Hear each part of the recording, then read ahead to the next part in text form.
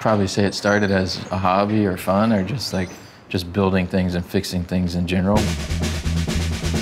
It was just directed toward automotive because it was fun to have something cool to drive, and I guess it evolved from there. I had built a '52 Chevy 5-window truck for my father-in-law. He said, that's the truck, we need to build something like that. Something just makes a statement for your type of styling, your type of customizing, and give it away to one lucky winner.